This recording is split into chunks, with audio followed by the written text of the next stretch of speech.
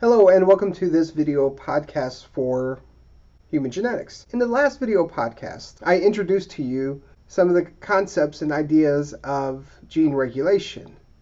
And we talked about some specific examples as they related to hemoglobin and how those genes change expression depending upon the stage of life. And in this podcast, we want to pick up this discussion and talk about some of the mechanisms that are used to regulate which genes are expressed. So let's go ahead and get started. So we know that different cell types will express different genes. We know that different cells as an embryo versus an adult will express different genes. But the big question is, how do our cells know which genes to turn on or off? They have this cast of 23,000 genes that somehow the cells have the ability to determine which of those 23,000 genes to turn on and which to keep off. It's pretty impressive. And the amazing thing is, of my 30-some trillion cells, the individual cells make this determination of which genes to turn on or off, what appears to be all by themselves. I don't have to tell them what to do. Thankfully, they just do it. And so how do our cells know automatically, so to speak, which genes to turn on and which to keep off? So I'm going to draw a typical gene that we talked about before. And remember, the gene has many parts to it, and I'm just going to show it this way. We know we have a promoter.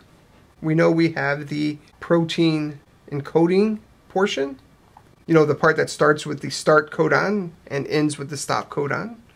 And then we know we have this termination sequence. And so the key is this. When RNA polymerase come along, how does it know to bind to the promoter or not bind to the promoter?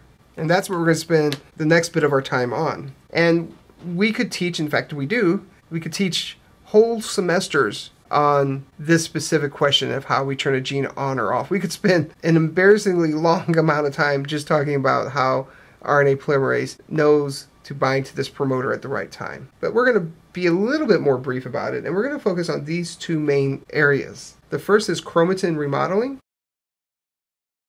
And when we talk about that, we'll talk a little bit about epigenetics as well. We introduced epigenetics a couple chapters ago when we talked about genomic imprinting. Genomic imprinting is a type of epigenetics. Then we're also going to talk about microRNAs.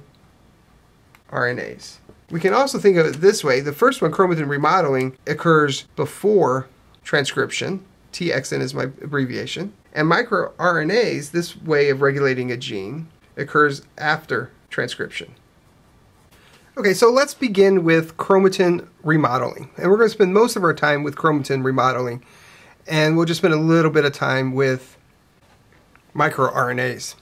Now, a few chapters ago, we talked about the nucleosome. And remember, the nucleosome had the DNA, which I'm drawing here, with histone proteins attached to them. I'll just draw 4. Remember that there are 8 histones that make up a nucleosome, but I'm just drawing 4 of them. And for lack of a better way to identify these regions, let's just call this gene A, gene B, gene C, and gene D. I want to acknowledge, though, that I'm greatly oversimplifying the way genes would be organized. A single gene would have many nucleosomes attached to it. I'm simplifying this by just saying there is a gene A that is within this one nucleosome, a gene B within this other nucleosome, gene C in this nucleosome, and gene D in this nucleosome. But remember, usually many nucleosomes per gene. As this is written, all 4 of these genes are off. They are transcriptionally off because the DNA, the promoter sequence here, that would need to be accessed is hidden. The histone proteins, this nucleosome here, hides that gene. So we can't turn that gene on. For now, let's think of it this way. Let's think about active genes and inactive genes. We know that we can activate or inactivate a gene by adding various chemicals to these histone proteins. We're going to talk about 3 of those today. One of those chemical modifications is called acetylation. Another is phosphorylation. And the last one is methylation. And what I want you to know is that an active gene will have acetyl groups added to the nucleosome. An active gene will have phosphate groups added to the histone proteins, to the nucleosome. Active genes will have methyl groups removed from the histone proteins. And essentially down here is going to be the reverse, but let's go ahead and walk through it. An inactive gene will have acetyl groups removed from the histones. Inactive genes will have phosphate groups removed from the histone proteins. And inactive genes will have methyl groups added to the histone proteins. So let's walk through a couple of these using this diagram here. Now remember, every cell in our body would have genes A, B, C, and D. But let's say that gene A is a brain gene. You don't have to be specific, but let's just say it functions in the brain.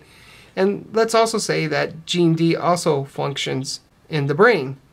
And let's say that gene B here functions in the liver, and gene C functions in the heart.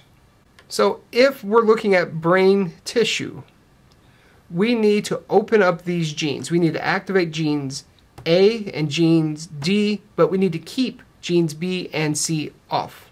And we're going to do that by using acetylation, phosphorylation, and methylation.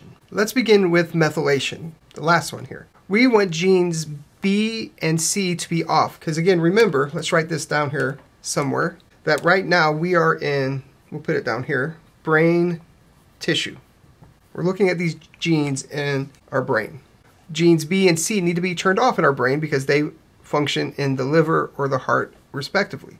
So for those genes to be inactive, we'll need to add methyl groups to the histones. And so I'm just going to put it like that. And I should also say that it's not just randomly that they're methylated. There are very specific sequences on those proteins where it's methylated. It's not necessary that each of these histones get methylated. But the take-home point, the main take-home point I want you to remember is that when you add a methyl group, it keeps that gene inactive. It keeps the histone proteins bound to the DNA so that the transcription factors, the RNA polymerases, cannot gain access to the DNA. Methylation of the histones keeps the gene off. Now, we want these two genes to be available for RNA polymerase and transcription factors. So we want to remove these histones. So I'm going to redraw this as something like this, and we can say that our gene's promoter was tied up here, and now the promoter is available to have the transcription factors and the RNA polymerase bind here to activate this gene. Now, it didn't just randomly happen that those histones fell off, as you can see from down here. Those histones were either acetylated or they were phosphorylated, or they could have been both acetylated and phosphorylated. And so what I'm going to do is, because I'm going to draw the histones far away, just to make sure it's clear that they're not associated with the DNA anymore. So I'm just going to draw them here, mainly because I don't have anywhere else to draw them. Sad but true. And so these are going to now have acetyl groups added to them, or they might have a phosphate group added to them, or they might have both added to them. And again, just like with the methylation, they will bind to specific histone proteins at specific amino acid sequences. You don't need to know which those are for this class, but you should know that histones that are acetylated or phosphorylated cause the histone proteins to fall off the DNA, allowing the DNA to unravel, exposing the promoters to the necessary enzymes so that we can begin transcription. And we can draw those necessary enzymes in here. We have transcription factors, TF. We also have RNA polymerases that can now bind here, and they can begin to transcribe this gene to ultimately make the messenger RNA and the protein to do whatever that function is in the brain. Now, I didn't draw it here. You can draw it on your own, but I think my board is messy enough the way it is right now. But this is also a brain gene. These histone proteins would also have to be removed, and they would be removed in a similar mechanism by acetylating them or by phosphorylating them to allow access to the genes. This here could be drawn just like it is over here. All right, so the big take-home points here with chromatin remodeling is that by adding chemicals to the histones, we change the ability of these histones to bind to DNA, which then affects the relative ease or difficulty in transcribing the genes associated with those histone nucleosome areas. Now, I want to spend a little bit more time talking about histone acetylation. And in doing so, I want to talk about two enzymes, histone acetyltransferase. We'll call that a HAT. And then I want to talk about histone deacetylases. And we usually just refer to these as HDACs, HDAC. Remember on the last slide, we showed the DNA like this. This is going to be a much smaller one, where the histones could be attached. And that it could move from histones being attached to histones being removed. The gene in this state here would be off. The gene in this state here would be on. How do these enzymes help do this? Well, I want you to know that histone acetyltransferases, they do one of two important things. They add an acetyl group, and they are associated with activating, or you could say turning on, gene expression. So our histone acetyltransferases, the HATs here, they get added here. And when they do so, they add acetyl groups to the histones. And when they add the acetyl groups to the histones fall off. HATs come in to the DNA, they add acetyl groups to the histones fall off, gene expression is now activated. Now, this arrow I drew from the on to the off state can go this way. And it goes reverse here using our friend HDAC. Histone deacetylases, they will come along here and they will remove the acetyl groups on the histones. And when they remove the acetyl groups, the histones can now once again bind to the DNA and turn it off. HATs add acetyl groups, turn the genes on. HDACs remove the acetyl groups. We can just put a cross through there with the green marker here to show it's being done by the HDAC. HDACs remove those acetyl groups and they allow the nucleosomes to reform. I made a short list with the HATs. Let's go ahead and make a short list with the histone deacetylases. They remove acetyl groups and they turn off gene expression. This is a major way that gene expression is regulated. And I want to talk about how this can be related to a particular disease. And I want to talk about this disease called leukemia, which I'm sure many of you have heard of, but maybe not everyone. In a very abbreviated definition, leukemia is a blood cancer. We should put white blood cells. To describe what's happening with this one type of leukemia, and there's many types of leukemia, but in this one type, I'm going to show these many genes here that are all locked up. That is, they're turned off because they are packaged up into nucleosomes. And for our example here, we're going to say that this gene here causes cell growth. It allows the cell to go through that cell cycle a little faster. In this one kind of leukemia, there is an abnormal protein, and so I'm just going to put it as a protein. And what I want you to know is that this protein changes chromatin structure of many genes. And in this particular case, this gene here, which is usually inhibited by the presence of the nucleosome, now is open. So usually this gene is inactive, but because of this one protein that is mutated in this kind of cancer, this gene here now is opened and can now be activated. And remember, I said this gene played a big role in the cell cycle. So now this gene here with the promoter here and the rest of the gene following is now activated, and that results in increased gene expression. So by altering the chromatin structure with this mutated protein, a gene that is not normally expressed is now expressed, and it can lead to cancer. Okay, so cancer is a hallmark of cancer, which we'll talk about later, is that it grows quickly and without regulation. And that's what this mutation does. It doesn't change this gene, doesn't change the way its sequence is, it's just changing the expression of it. Now that leads us nicely into this next topic called epigenetics.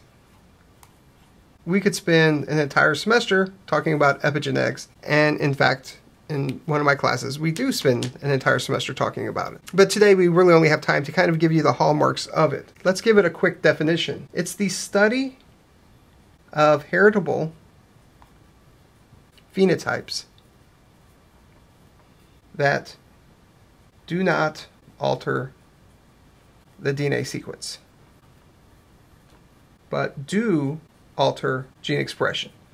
For instance, on the last whiteboard, we didn't change the gene sequence of that gene necessary for cell cycle division. We just changed how it was expressed. So there are 5 features of epigenetics I would like you to know. It's essentially everything we've just been talking about. So it includes chromatin modification, modifying those proteins, the acetyl groups, the phosphate groups, the methyl groups. All of that is an epigenetic way of changing the expression of a gene without changing the gene itself. Linked to that, it's really important to remember that epigenetics is not a mutation. If we say something has an epigenetic effect, we're specifically saying that it is not a mutation. The DNA sequence is unchanged. I'm going to say this, it remembers. What I mean by that is when you have a cell, and I'm going to just write under here, gene A is acetylated. When it divides, it remains acetylated.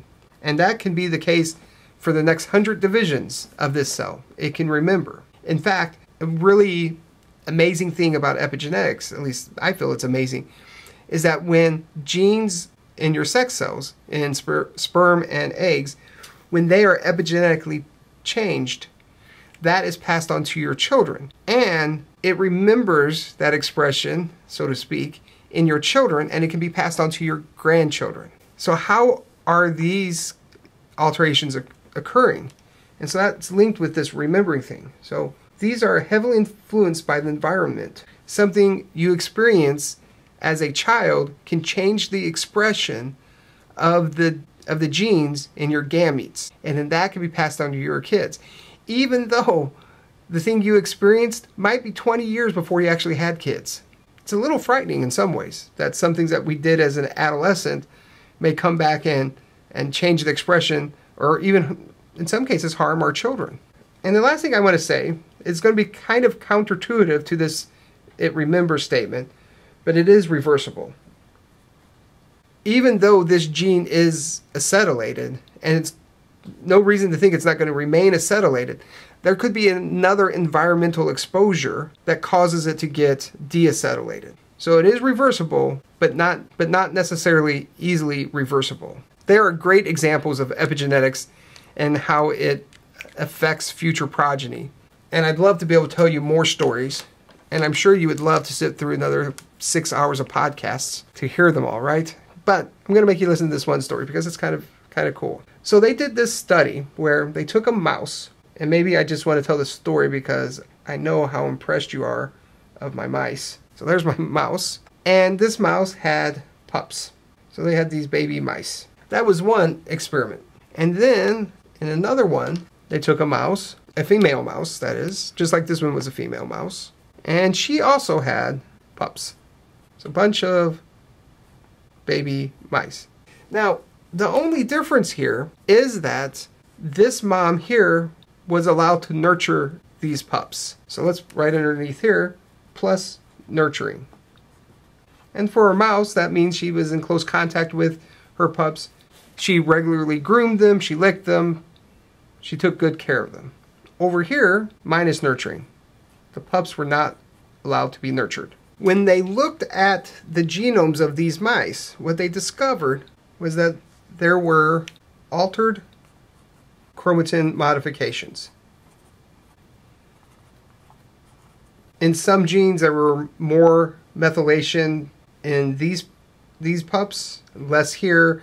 There might have been less phosphorylation in some genes here, but more over here. So there was this clear pattern that the genes were being differentially altered based upon whether or not the mother nurtured the pups. And in the end, what happened was that these pups were healthier and they were less stressed. These mice over here, less healthy and more stressed. They will do things and look at like how easily the mice are startled is one way they might measure stress. How they behave in new environments, different things like that. So these were more stressed. All right, now that in itself is pretty fascinating. But what is even more amazing Again, I'm nerding out just a little bit. I warned you, this is my favorite chapter. These mice here, if they were to go on and have pups of their own, so next litter of pups from these mice, and they were allowed to nurture, so let's just write that here, were allowed to nurture. So remember, mom did not nurture these pups. These pups now are going to have their own baby mice, pups, and they are allowed to nurture them. Their progeny, the new round of little mice here, were less healthy and more stressed. The neglect of the original mother was passed on to her kids and then to her grand pups, if that's what they're called in mice. So it's that whole it remembers kind of way of when it affects the DNA expression. It's hard to remove that. Subsequently, they have shown similar correlations in human studies with parents who are more nurturing versus parents who are less nurturing. Parents who were addicted to drugs or were alcoholics versus parents who were not. So studying these mice in these kinds of situations have led us to understand some of the social impacts of how less nurturing, perhaps even neglectful parents can have on their children and their grandchildren and even their great-grandchildren. All right, well, let's move on. So we talked about how chromatin remodeling can affect gene expression. And now, briefly, I'm not going to spend much time at all. We're going to talk about microRNAs. If we talk about, let's write the central dogma here, never gets old. Chromatin remodeling was here, at that level of transcription, right? So that's chromatin remodeling. It affects whether or not a gene is going to be transcribed into RNA. And this we can think of as kind of like this big on-off switch. Not a lot of modulation. It's either on or it's off. MicroRNA is here. It's going to affect whether or not this messenger RNA can be translated into a protein. And we think of this as much more of a refinement, I should say, to gene expression. If chromatin remodeling is an on-off switch, microRNA is more of a dimmer. It controls a little bit more the degree to how much a gene will be expressed. Turns out this is an incredibly important way genes are expressed at this level. We know that approximately 1/3 of all genes in humans are regulated with microRNAs.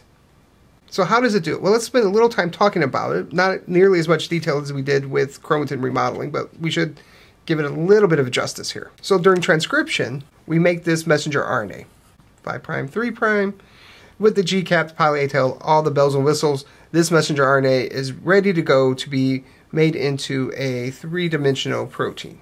What microRNAs do, and these are small, as the name micro might suggest, these are only about 22, 23 bases long, and we have thousands of these in the cell that line specifically up on a particular gene. And what that does, it will turn off this expression. It prevents this protein from being made because now this messenger RNA cannot be translated. MicroRNAs bind to messenger RNAs to inhibit translation. And I promise you, it would be brief with this one. So that's all I'm going to say about microRNAs. The last section of this chapter talks about a lot of the non-coding portions of our genome. And I think it's really important to mention a few things here about that because there are some misconceptions. So let's talk about non-coding DNA. And what we mean by that is any portion of our genome that doesn't make a protein or a messenger RNA initially. It turns out that of all the billions of bases that we have in our genome, that only 1.5% of our genome makes a protein. So let's think about the other 98.5%. What does it code for? We know it codes for other RNAs, like ribosomal RNAs, a lot of it does that, and tRNAs, as well as other RNAs that we talked about earlier in the semester. We know there's a lot of introns that aren't used to make proteins. That makes up a large portion of our genome as well. We know that there are a lot of regions that are control regions that help control whether or not this 1.5% gets expressed. And this next region that I'm going to spend a little bit more time talking about are viruses. We know that approximately 8% of our genome is viral DNA. It's a little creepy. A lot of our genes, our genome, that we walk around and our species has been walking around with for a very, very long time is actually of viral origin. So let's spend a little bit of time talking about viruses. Viral DNA. Now, what I'm going to explain here will not do justice to what you could learn in a virology class, but it's the best we can do here. If this is our cell here, a human cell here, might as well just write that here, human cell. And we have our nucleus here, which I'll draw a little bit bigger than maybe I should. And we have our DNA here. And our human cell is doing everything it wants, it's enjoying life. And then we have a virus, which is much smaller than a human cell. And by our definition of life, a virus is not even alive. So this virus will enter here. Sometimes the whole virus will enter, sometimes it'll just release its genetic material, which could be RNA or DNA. But for our purposes, to simplify this, we're just going to call it viral genetic material, VGM. Now, sometimes this viral genetic material will stay in the cytoplasm. Sometimes it will form its own little pocket of DNA. But what I want to talk about are those cases when this viral genetic material enters into our nucleus and becomes stably incorporated into our DNA, which I'll show like that. Now, we haven't talked about HIV yet, but this is similar to what HIV does. HIV will inject its genetic material into a T cell or a B cell. That DNA goes through some processing, which we won't need to talk about, but eventually it is inserted into the genome of our white blood cells. And it may stay there for a long time. In fact, that's the goal of treating HIV, is to make sure that genetic material stays in the chromosome. And as long as it stays in there, everything's fine. But sometimes that genome has an escape plan. And part of that escape plan is that it will make new viral particles in the cytoplasm, and it will exit this cell. If it's HIV, it would exit the white blood cell, kill that white blood cell, decrease the immunity of the individual, which then could lead to AIDS. All right, that's not what I want to talk about right here.